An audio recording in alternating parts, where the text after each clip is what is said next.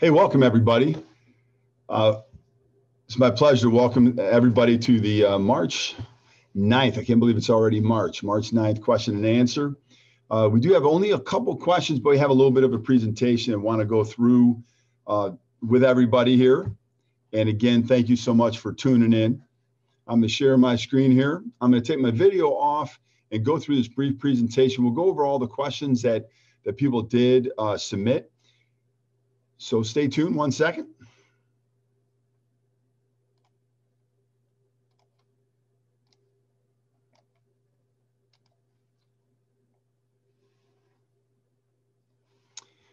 So I wanted to start off tonight first and talk a little bit about the strategic plan. It's just going to be a little bit. We use the acronym REACH, which you'll actually see later on as well with another acronym. But this is responsibility, equity, academics, communications, and health. But really, when we look at equity, it's equity, diversity, and inclusion, academics, communication, and health and safety. So every single thing that you see us put out, you'll see the strategic plan embedded in so many of the things that we do. Whether or not you actually see it on a document or not, know that every single thing we do is tied to the strategic plan. And every aspect of the strategic plan is viewed through the lens of equity.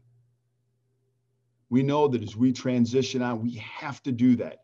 That is critical. And that's why I'm so glad that the Board of Education had great input in this. We had the community that had great input, staff, teachers, administration, students. It's really has been a beautiful, authentic, collaborative effort. I mentioned earlier, I'd be remiss if I didn't talk about Women's History Month.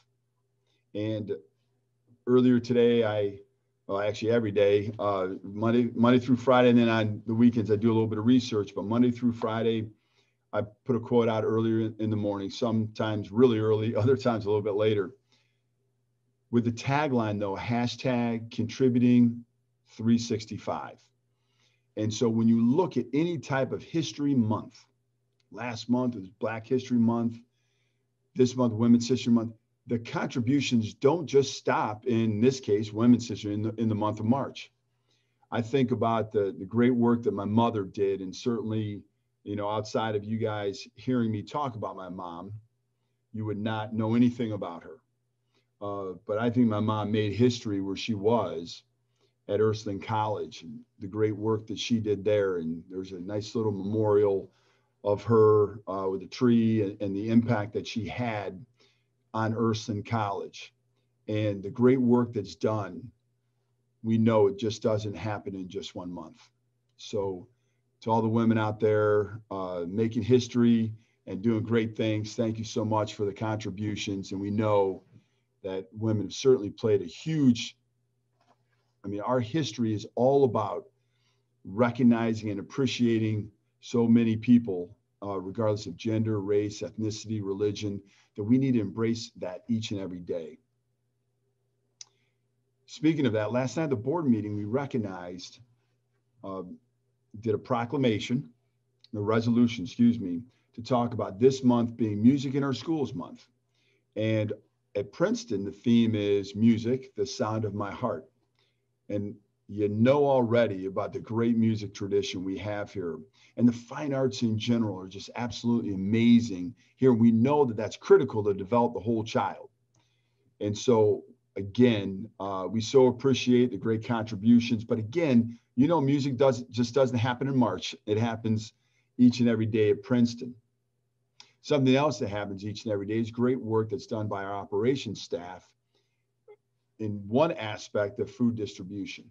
And so you see there's so many different aspects of that we're still doing, and we will continue to do that. We know that, you know, and I know it's well over this right now, 350,000 meals that have been served and distributed, that we need to continue to do that and continue to work with community partners to distribute food to help eliminate some of the food deficit we know that exists. One of the things just wanted to draw your attention to is that this Thursday, we'll do our second round with the majority of our staff, second round with staff vaccination. So again, you know, this Thursday and Friday are remote learning days. So more to follow on that, but just a little aside for those that haven't gotten the second shot, if you're doing Moderna or Pfizer, we do Moderna, the second shot. I had that last Friday. And for me, I had some soreness, fatigue, and was very fortunate that was it. That was the only side effect.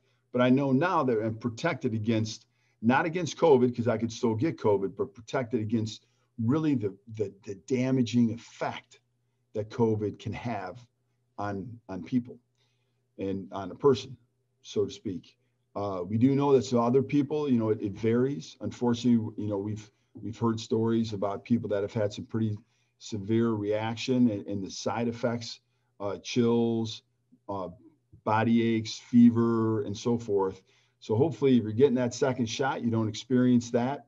One of the things they say that helps with that is right after the shot, if you take Tylenol, but I would check all the guidelines and all that to make sure that that's okay with your doctor and your medical plan if you have that. But we certainly hope that there's no issues with that.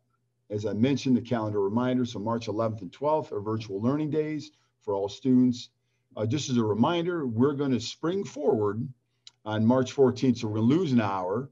And then March 15th, great day at Princeton. Man, we are so excited to welcome back Scarlet and Gray learning students together. And so it's going to be a great day. It's going to be nice. You still are requiring masks, still sanitize as much as we can. We see the numbers are going down, but we still need to be vigilant. As you know, we're still going to have the same hours of operation as we've had the entire school year. So that has not changed. We're going to do some type of work with some catch up with some students. So stay tuned for more information on that. But again, the lunch operations, we've really done a lot with that. This is a big item for us right now. Some of you may not have ever seen or heard of Final Forms. And we put it out a lot of different places, but we know that we need to make sure that everybody signs up and goes through Final Forms.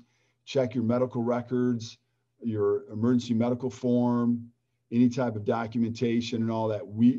You're going to need to do that, every single person. So we'll continue to pound this information out. So again, stay tuned for more information, but please make sure if you just go to our website, www.princetonschools.net, you'll see information on this, and please make sure you sign up and complete all the forms. You know, one of the things we talked about early on this year is the fact that we know that we're going to need to do some additional work to help students kind of eliminate this COVID gap, the learning gap, if you will.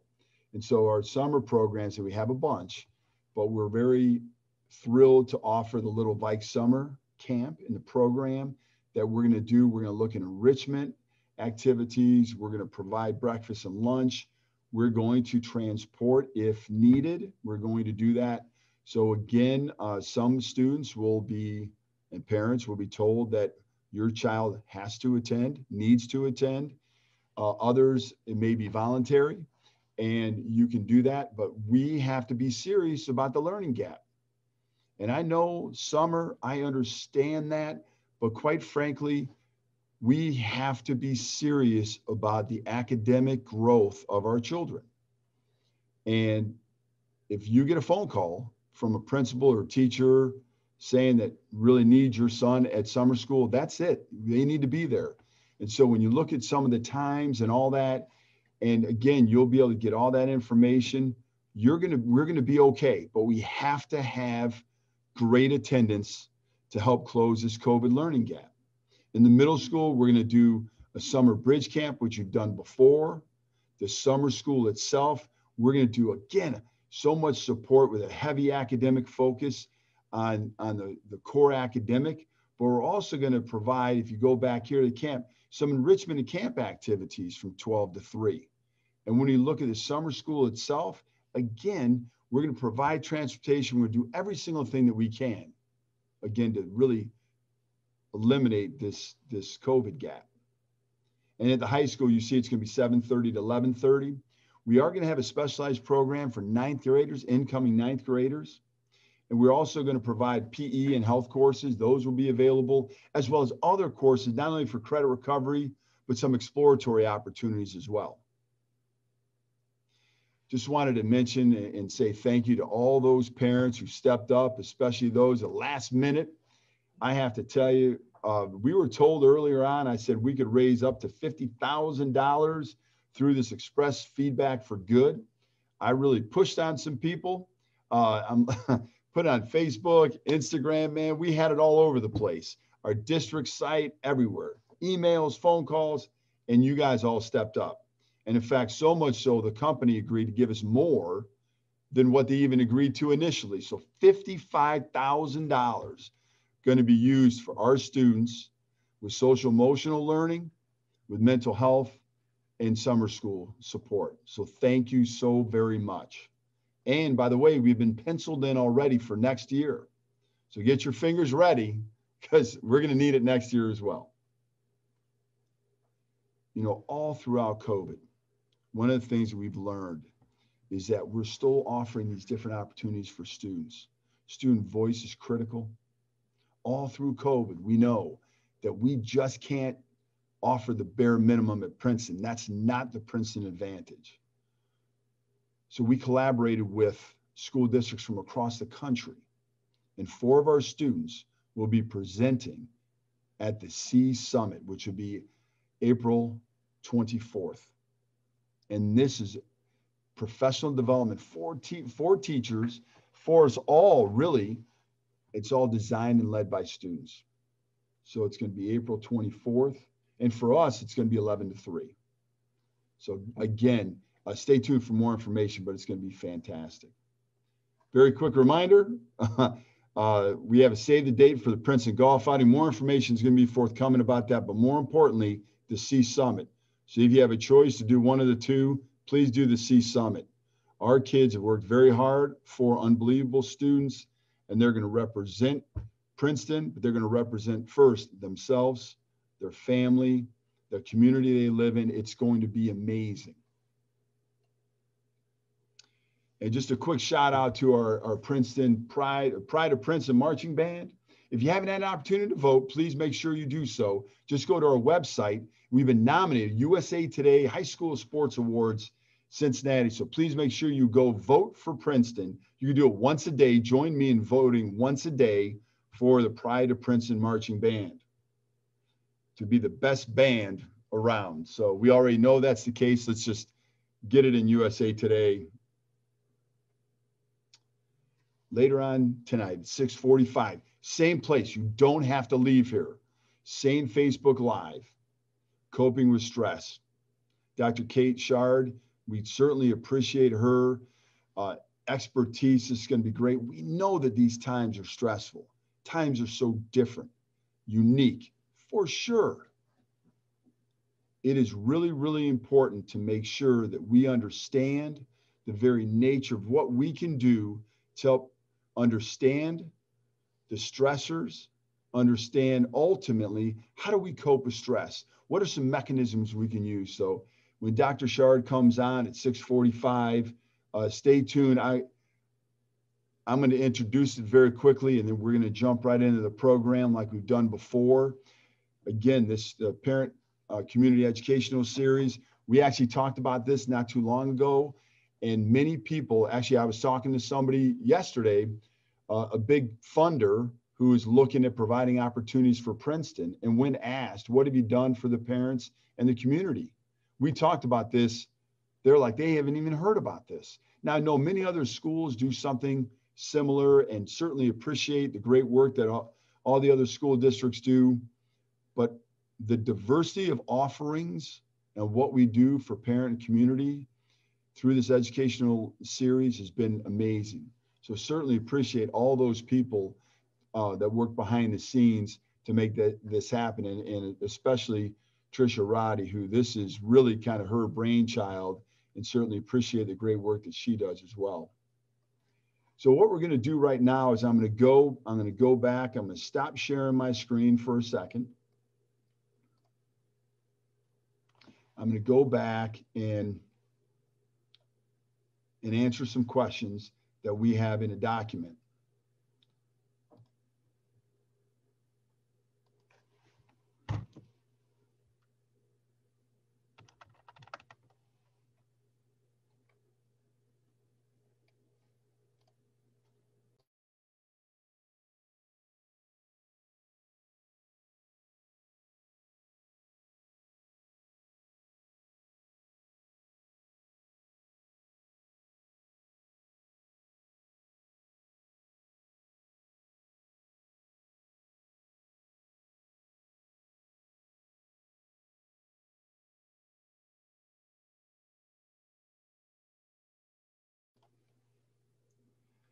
So as I've done with all of our Q&As, whether it's been staff or parents, I'm just going to read the questions. And again, the information that we have here will be available for everybody. So the first question is, when will students get ACT test scores back from tests they took on March 3rd? Are there other tests students should be taking if they're planning to go to college? Well, ACT test results typically come back in April, specifically based upon this. Normally, there's about a 6-week time period. And hopefully if I'm maybe a little bit off on that, but I think it's typically 6 weeks that the results come back in. But when those results come back, and we'll make sure that we distribute those for sure. Now, we do know that last year it took a little bit longer because of the pandemic, but trust us, as soon as we get the information, we'll let you know. Regarding any other test that students should be taking, the SAT is still offered as well. Now, for the seniors this year, a lot of the colleges have waived the ACT. They're just looking, or an SAT. They're just looking specifically at the grades, the school that kids are coming from, the activities, and the complete application, minus the scores. Now, regarding any other tests and all that, I always think that every night, now the students that are listening may not necessarily like this, but I think it's important for kids that want to go to college should do some type of ACT prep, even if it's just reading a question or two a night. I think that's really important. I think even more than that, maybe one of the sections of the ACT they could be doing each and every night. There's always work to do to get better, that's for sure. Second question is, will there be a traditional prom? If not, will an alternative plan be made? So it's interesting because just today, the governor said that there's dancing allowed. It kind of felt a little bit like Footloose when they finally realized that dancing is okay. But there are certain restrictions. And again, we're going to proceed methodically with all of our plans for not only prom, but also graduation. I'll talk about graduation in a second. So go back to prom. The Board of Education last night approved the contract for prom. Now we're moving ahead, making sure that we're taking care of everything we can. We need to make sure it's safe. We're going to follow all the guidelines, and the masks are going to need to be worn. As of right now, they're going to need to be worn. And if they're not, then, we're going to have to, react accordingly. So please stay tuned for more information. We'll give it to you for sure. Will there be a traditional graduation ceremony? If you're like me, and I think just about everybody is like me on this one, we need traditional graduation. We need to see our kids, the great work that they did. It's not just a student graduation. It is a family. It is a community. It's amazing. And so we hope to be able to have our students walk across the stage at Fifth Third Arena.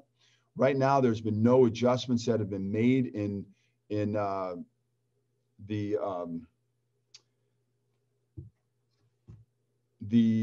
excuse me, I'm sorry, how many students and parents and fans, so to speak, will be allowed to go into the arena. They have not changed that. We're still waiting for more guidance from them. But once we do that, we'll let you know how many people are allowed to go. And hopefully we'll be able to be on the gymnasium floor down there at Fifth Third Arena and walking across the stage and having some sense of traditional graduation. We would love to see that.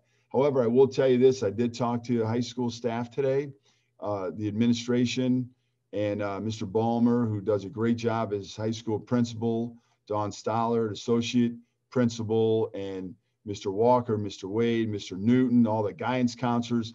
They're looking at alternative graduation venues, what we can do, how we could do it. So the goal is to have graduation and being able to see the kids walk across the graduation stage, the commencement. It's always such a beautiful event. But again, stay tuned for more information. When and how will we get notified if our child is recommended to be part of after-school program? So elementary, middle school students will receive a permission slip and communication from teachers or principals by this Friday. Now, if you know that your son or daughter is not doing well, they need to come to after school. So whether or not you get that or not, you need to advocate for them to be there. The same goes for summer school. Regarding high school, all high school students needing academic support are encouraged to stay for support. An activity bus will be provided for transportation home. If your child is struggling in any course, please encourage them to stay. Or, as I like to say, and if my son's listening, he knows this is the way it would be, I would tell him to stay. You guys are the parents, the guardians, the grandparents. You need to advocate for your child, and you need to be the adult and say, you need to stay after school. That's it. We need to take this learning seriously, as I talked about before. I know I can be pretty hard or firm on this, but the fact of the matter is, raising kids, it's not a democracy. And we need to make sure that we push our students, our children, to be the best that they could be. And if they don't take advantage of all these opportunities, and we know that they're not doing well academically, they're not taking advantage of those opportunities. And then just to kind of in conclusion, if you're not notified by Friday but would like additional support, please contact your child's teacher, counselor, building principal. This is why are kids still going half a day? Why can't they go back full time? So it's not half a day. It's when we look specifically at the time that was taken, this is all gone around because of the capacity of the high school. So when you look at the high school, middle school, if you guys remember, the high school, middle school cafeterias are basically connected. But there's a big wall that can go in between. But because of spacing and all that, and we wanted to make sure social distancing from the beginning, we had to change our whole schedule. We had to change so many different aspects. We had to roll with that big punch. Quite frankly, we would have had to reconstruct our entire schedule to accommodate for everybody coming back full time. We couldn't do it. There's no way we would have been able to do it. When you think of the amount of work that's done, many kids, you've already started scheduling for next year. Think about that. It's February, March. Actually, counselors start talking about it in January. So, and you don't even start school till August. So think about the great work that has to be done to make sure that schedules are really tight and there are no issues. And still, even if that's the case, we know that every once in a while there still may be some hiccups. So please make sure that we have, that you guys advocate for your sons and daughters, and just know that we're advocating for them each and every day. And if we could, we would come back completely 100% full-time, full schedules, but we will be back in action in August.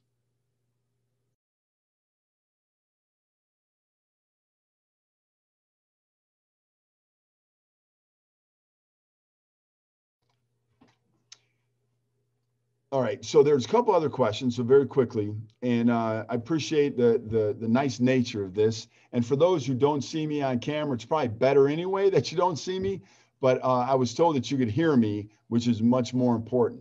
So forgive me if this is already covered, but are virtual students going back to school building this year? No, unless you want to. Students whose parents chose at-home learning for the full year will not be returning this school year. And what I mean is, what I should have said is, you're not coming back because of the choice. And again, when you look at some of those things, we could not, there's no way that we could say, You guys could come back if you want. And this is what we found out. In almost every single case when someone chose remote learning, they did it because of a health condition that they had, their child had. They did it for other reasons. And so that's why we're holding tight, saying that students whose parents chose at-home learning for the full year will not be returning to school this year. Now, another question came up: can fully remote students attend summer school? That answer is yes, you can.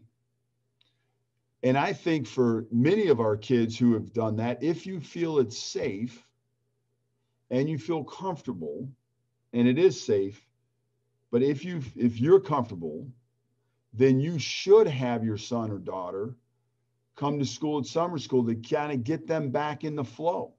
I think that's really important, actually. And what were the times for summer school for elementary students? Is it all summer? No, it's June 1st through July 1st, 8:30 to 12. Again, June 1st through July 1st, 8:30 to 12. And again, stay tuned for additional opportunities that may be popping up even before summer. And again, it is all of our responsibility. Every one of our students has connectivity. And again, if you don't have that, please reach out and let us know.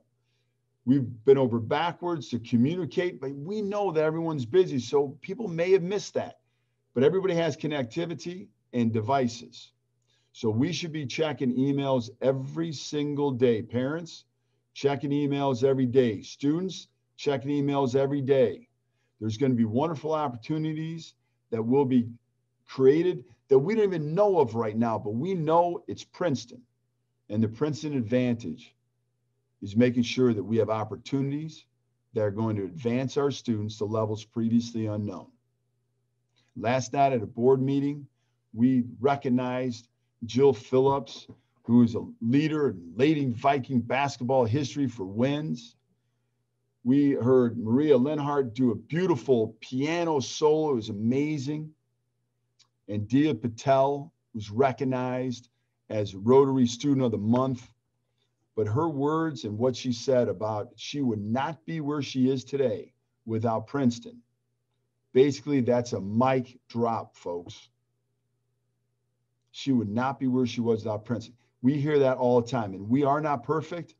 But if you take advantage of the opportunities that exist, if you work hard, if you stay informed as a parent, a guardian, grandma, grandpa, aunt, uncle, if you stay informed of the opportunities, if you push, your child will be more successful and will reach levels previously unknown. So we're going to give one more minute or two to see if there's any other questions.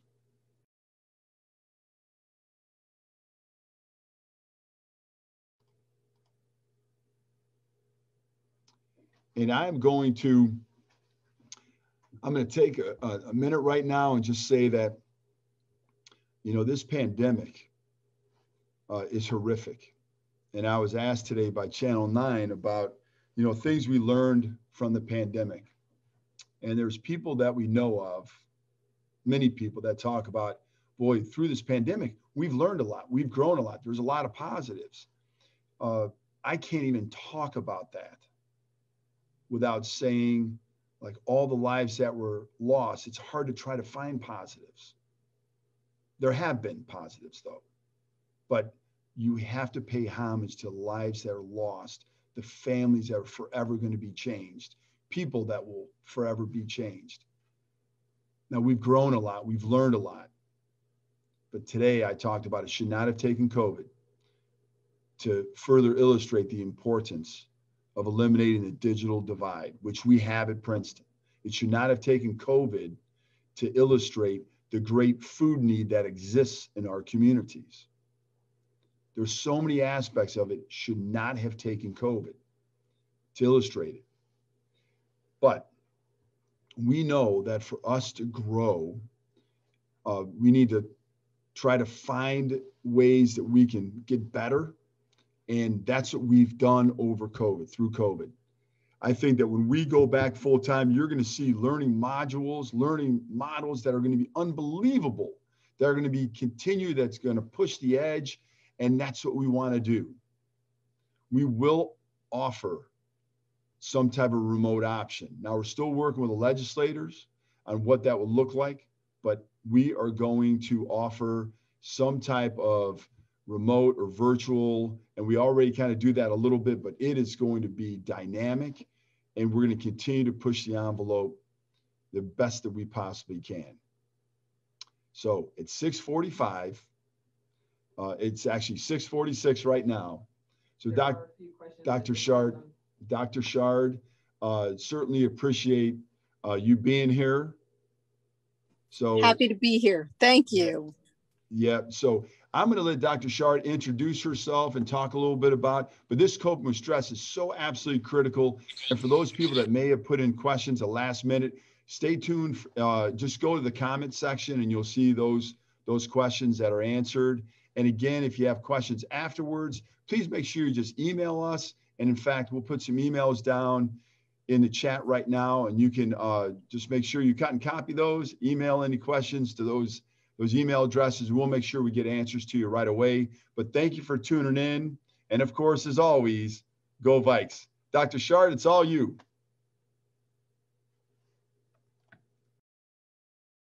Thank you. And as we're all in the era of COVID, as am I, sitting in a parking lot at a soccer field, which I wasn't planning on doing tonight, but everyone's plans change on the rapid. So forgive me for that.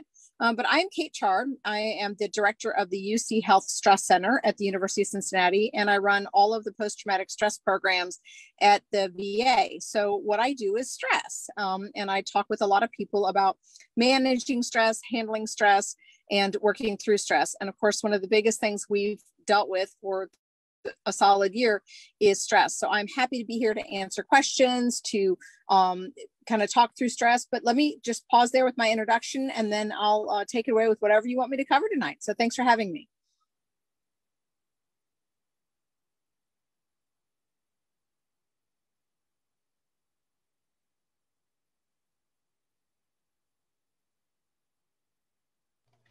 Dr. Shard, I think the biggest question that people really think about, and that's on their mind, and one of the things that we've talked a lot about, is we know, like, there's all these stresses that hit us, not only just in general, but especially with COVID, like about the vaccine. What does that mean?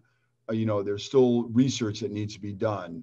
So can you talk just in general, maybe with right away, some specific steps that we could follow to kind of help us process all the different information that's flowing at us, and so that we don't feel as stressed? Absolutely. So there's some key things I'd like to focus on right off the bat. Is you can actually make your stress worse by getting too much media.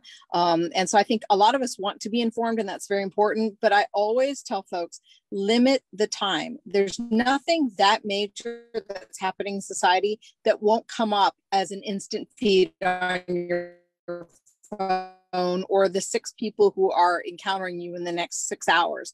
So text on Facebook or Instagram or any other options who tend to be high stress, high anxiety people. You know what? Maybe don't look at their posts all the time, because they may not be the most helpful for you. And the truth is, yes, there are news sources that definitely want to spin things in one direction or another. As someone who's done a lot of press, I can tell you, I can see one news story I do going one station and going another if I do the other one. I get it. Find news stations motivated and maybe more science motivated, fact motivated, whatever you need to feel calm, and go with those news outlets instead of those that maybe are trying to get more viewers. And when you go for those types of outlets, there's less stress from them. But even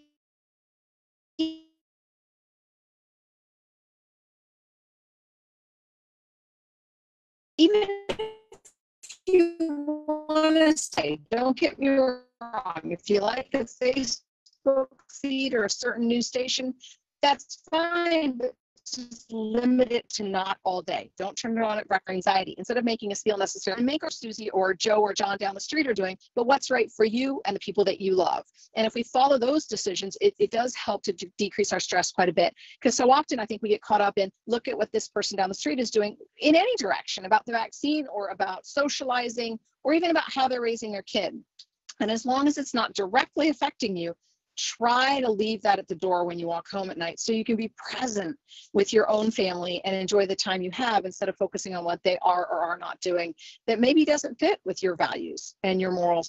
And the more we can do that, the more we can go to bed at night and get better sleep. And I have to highlight this. If I say anything tonight that you take home with you is that sleep matters. Sleep is the most restorative thing we have for helping us function, to helping us deal with stress. And so many people, unfortunately, are doing things that are not good for sleep. So first of all, caffeine 6 hours before bed, we've got to get caffeine out. And I know all my life, I've heard people say, I can drink a pot of coffee before I go to sleep at night. Yeah, you can, but you actually don't hit delta restorative sleep then. And if we don't hit restorative sleep, we don't function as well. We don't get as much done. So get the caffeine down. If you have a TV in the bedroom, please try to move it, turn it off, don't use it at night. It's one of the worst ways for inducing sleep problems, but also the volume changes with commercials and with TV shows, and it actually inhibits sleep because you're focused on it. So it's really important that we try to do things that are going to help us sleep better throughout the evening. So reducing noise, getting a white noise maker, not using a TV, getting the cell phones away from our bedroom if at all possible, a few minutes before bed, are all great things for reducing stress. And then just remember self-care. Dr. Shard, if I could jump in, I so apologize. Your throughout the day, on the weekend, when you're not working. Kids that you can do them with even better. Enjoy as a family that you haven't been able to do for the last. And then get information instead of maybe disparaging them. How's that? Are you still there? Yeah, so the video's up, but that's okay. I think the audio is better now. Oh, okay, good. No, I was just saying, and just remember to practice that self-care with your family. And when you get news sources, just remember to get them from reliable places so that when it comes to the vaccine and whether you should get it or not, just remember some of the things that we do know about the vaccine is it's no different than the flu vaccine and other vaccines that we've given our children all their lives. These are things that have saved lives for years and years and years. And Cincinnati has been a pioneer historically in the creation of vaccines that we've been using for the last 100 years.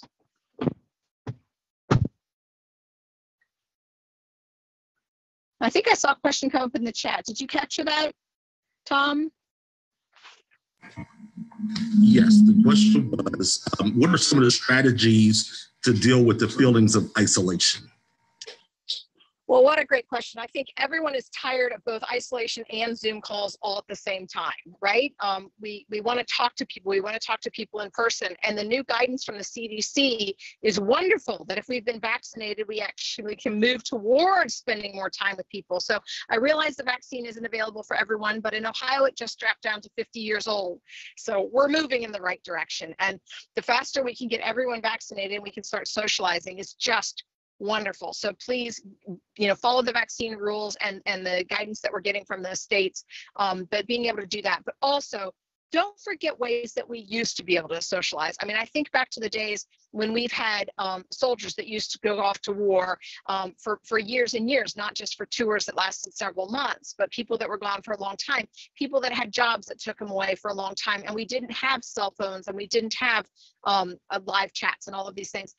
Write a letter to someone that you care about. There's nothing more fun than going to the mail and receiving a card or a note or a letter or a postcard. And then maybe they'll do it back with you. And it's a nice way to stay in touch, just little things like that. I know a lot of people who are actually playing games online now. So if you're going to use online, why not make it more fun? Instead of just doing a Zoom call, which you might find, you're tired of and you don't want to do, what about playing a game like Scrabble or Wordplay, or even just doing something together online? There's a lot of games that they've now integrated where you can actually play them together with your family online all at the same time. I know someone the other day was playing a game of trivia online with their entire family. They had 6 different screens going and they were doing trivia, and they said it was a blast because it got everyone involved. But it wasn't just one person going, well, what have you all been doing and what have you all been doing? So getting us connected. One of the things I recommend strongly for teenagers, if they're not into gaming and connecting over gaming, allowing your teenagers or even into the tweeners to watch a movie with their friends. Have the movie online and have a cell phone or iPad right next to them where they can be laughing at the same jokes. They can be talking at the same time. And it's almost as if we're back in a movie theater again, and they can pretend that they're with their people again. And these are wonderful ways for us to reconnect. I mean, we know the dramatic impact of all of this isolation on our students. It's terrible. And what we know is it's also hard for the adults. So doing what we can to connect our children together. Yes, spring sports are starting. That's wonderful, but it's still risky. And so we can't maybe have that social hour. So what can I do to have my kids still socialize with their friends, even if I'm having to use, electronics in order to do it? I think these are some of the steps we need to do that are a little bit out of the box. Great suggestion. And a lot of the streaming services are now offering the watch parties where even the persons that are watching with you don't have to have subscriptions. So I'm definitely writing that one down as one of the options. We've got another question here from our Facebook Live. How do you reassure our kids that they will feel safe with everyone returning to class, which means their exposure could be greater? I think that's a great question. And I love that some of the children are thinking about that because they're aware of what's going on in society. And I think you have to take that the same way that hurricanes and tornadoes in different parts of the world. And also when we've had things, unfortunately, with school shooters and, attempted bombings in schools, there's a lot of school districts that have had to deal with that. And the advice that the psychologists that give throughout is being honest with your children, but not creating anxiety. That yes, this is a virus, but let's talk about how it's spread.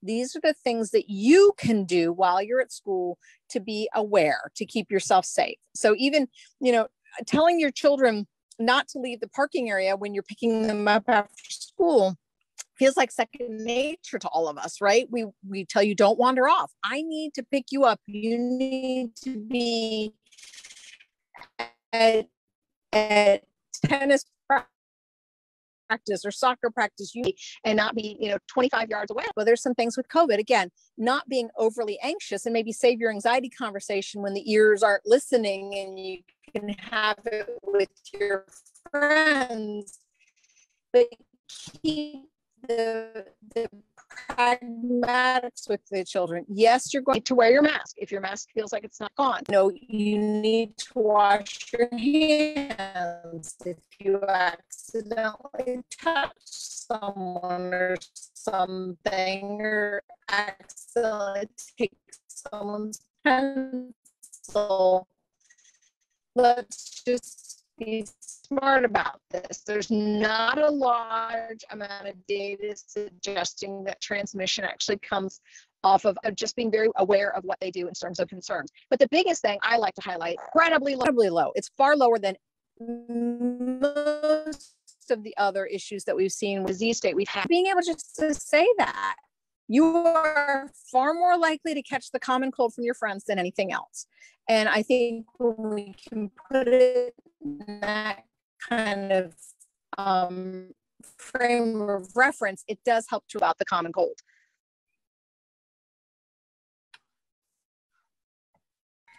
Very good. All right. The next question that we have is, what are the signs that a person is experiencing a lot of stress?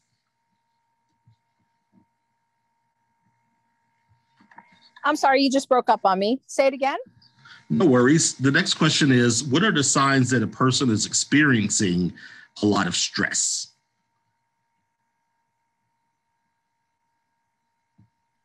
So that one is much more straightforward. So whether it's an adolescent, whether it's an adult, I think what we start seeing is changes. If you start seeing changes in behavior, changes in communication style, we often see either oversleeping or undersleeping. We will typically see people engaging in habits that are not healthy. Overeating can become significant, or even not eating. Also, changing in alcohol use can become significant. So what I always say, it's not about too much or too little, it's change. Whatever they're doing, when they do significantly more of or less of it, that's when things become worrisome. And so being really well aware of the people that you love and you care about, to look at if there's been a shift. The one I look for in adolescence is more isolation. I know they want to be in the room with their friends alone on the phone. I get it. I totally understand that. But are they doing it more? And are you noticing that maybe they aren't talking to their friends anymore? Maybe they're just in their room, but you're noticing your use of messaging time, of airtime on their phone has gone way down. That's going to be a worry for me. Why are they not connecting with their friends as much anymore? So really monitoring shifts in behavior. The other one to look for is irritability. The more stress you have, the less sleep you have, the more irritable you are. And for us as parents, I always say, take that gut check as soon as the kids walk in the door or you walk in the door. Do the deep breath and say, I'm not going to bring my stress to this dinner table. You know, I'm going to have a great conversation where I talk, how was your school? And even if they didn't do their homework, and even if they got an F on an assignment, I'm not going to blow up. I'm going to say, why did you get the F? What do we need to do to fix it? And let the child talk. Maybe there was a misunderstanding about an assignment, but then put the responsibility back on them.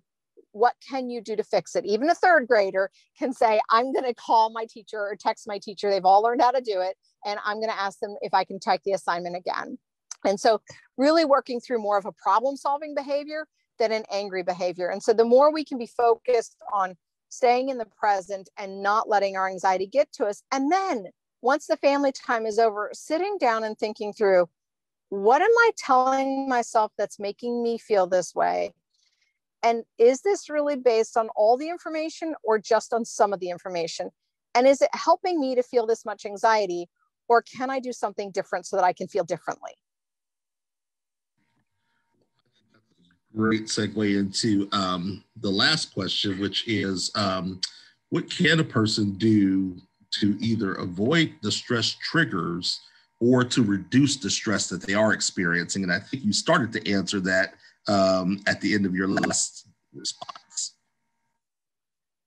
Exactly. So you're exactly right. So I think some of the things that we can do are what we know of.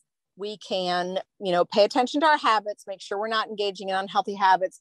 And in addition to watching our caffeine use, which I mentioned, the other one I want to strongly suggest is exercise. And I know there's probably going to be a lot of groans out there over that one, but they talk about getting our heartbeat up over 140 beats per minute. And they talk about the idea of that we need to focus on the exercising to help ourselves, that we need to focus on thinking about things that we would like, whether it be running or walking, but again, heartbeat over 140 beats per minute. And that we will, do things every day as much as possible, an hour a day. I know that's terrible, not 30 minutes, but an hour a day. And that we are going to do things that are going to be rewarding for us and helpful for us. So not trying to take on running a marathon if we've never run before, without kind of building up to it. With the idea being that the more we exercise, guess what? We sleep better, and then we have more energy to do what we need to do during the day the next day. And we actually get more done. So people say, I don't have time. Well, we do. And I know people say, well, I've got my kids and we're home all the time. There are so many free YouTube videos on all different kinds of exercise that we can do. And in addition to that, people say, well, I don't have the space in my house. There's a wonderful video of a man who ran an entire marathon on a tiny New York City balcony by just going back and forth. I think it was 5 steps he could take each direction. So just, thinking, is it really impossible? Can I do some body weight exercises in order to stay unstressed? And then finally, again, I'm going to go with that same thing of in the evening, do an evidence for and against. Whatever I'm telling myself, what am I telling myself? Because remember, feelings don't just happen. Feelings come from thoughts, right? And sometimes I'll even have parents watch that wonderful movie Inside Out, which had a great depiction of how memories work and feelings work. Feelings come from thoughts. So you can't just say, I'm just feeling anxious today. I'm just feeling mad today. No, you're telling yourself something that's making you feel that way. And that's really important to figure out what it is. That is great. We are still experiencing some technical difficulties. We got a lot of what you were sharing with us, Dr. Shard. We greatly appreciate it. I know that these techniques are very helpful for both the parents and the students. So we're going to let you have one more segment to go ahead and share anything else that you would like to share with us in the Princeton community. And then we're going to wrap this up, and we'll have to bring you back. We can get the technology perfect so we can get all this and additional information from you. So the floor is yours, Dr. Shard. Thank you so much. And I apologize if any of that is on my end. I thought I was in a Wi-Fi area, but I may not have been. So please forgive me. And I would love to come back when we can be on a full Zoom call and talking about all of this. So just some final thoughts is be patient with yourself. You know, don't be too demanding of ourselves. You know, I've already mentioned, you know, being more gentle on our children, but also give yourself a little bit of credit. We've had a year of a pandemic, and that's a lot to deal with. So just being a little bit, you know, understanding of, you know what, I am a little bit stressed today, and I do want a hot bath, or I do need to take a walk when my, you know, significant other or friends are around. Just doing what we need to do to take care of ourselves, because we're getting close, folks. We're doing what we need to do, but we're just not there yet. So I appreciate you all listening, and I'd love to come back another time. Well, thank you very much. We do greatly appreciate it. We appreciate everyone joining us for the Q&A and the education series. We want to make sure that as a district, we're communicating with our community. Again, not just our students and parents, but our entire community, so that everyone knows what's going on and everyone can benefit from these great minds that we have. Tonight, it was Dr. Shard sharing some great ways of dealing with COVID, dealing with stress, dealing with the issues that we're dealing with as a community, because we are a Princeton community. And that being said, as a Princeton community, you know how we end every one of our episodes. And I'll say it, and you can say it with me. Until next time, go Vikes. Thanks, everyone.